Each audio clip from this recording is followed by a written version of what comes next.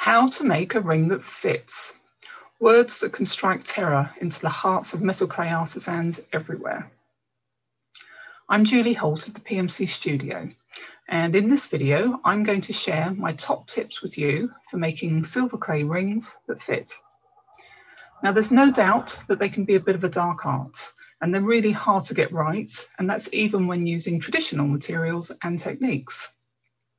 When you make a ring using sterling silver sheet or wire, you need to size the ring accurately.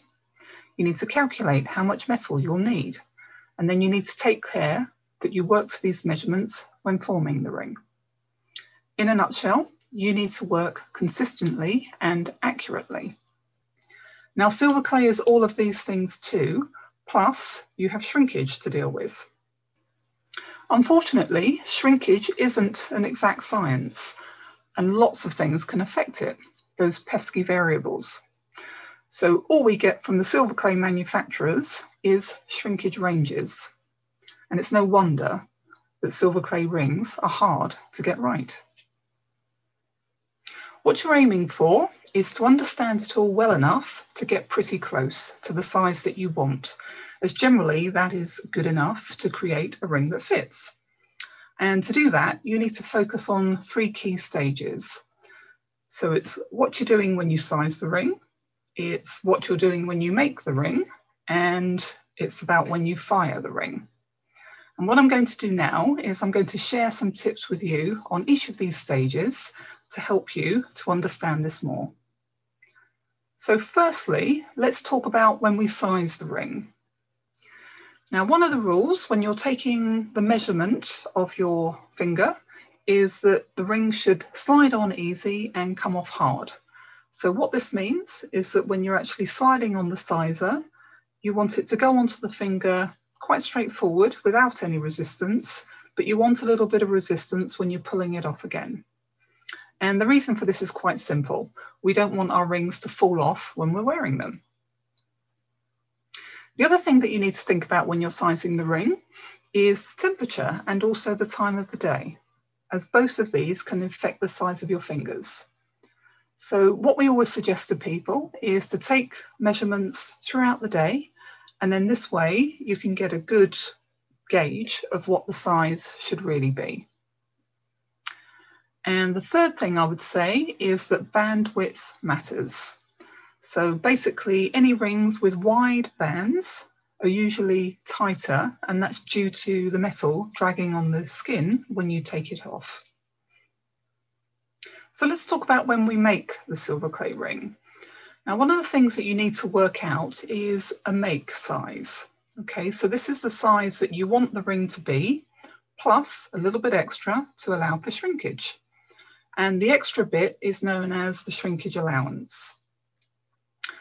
Now, when you're working out your make size, one of the things that's really important to be aware of and understand is regional ring sizing systems. And the reason for this is that most often, shrinkage allowance is expressed in US ring sizes. And this is all purely because in the early days of silver clay, all the shrinkage tests that were done in the US, because that's where silver clay was the most popular. So if you are using a different ring sizing system from this, then you need to make sure that the shrinkage allowance calculation you're using relates to the ring sizing system you're working with. And if it doesn't, you're going to need to convert it. The other thing to be careful of when you're making the ring is that you don't reduce or stretch the wet clay during forming.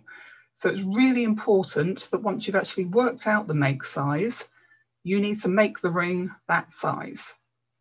If you make it any bigger or smaller, then that's going to cause you sizing issues further down the line.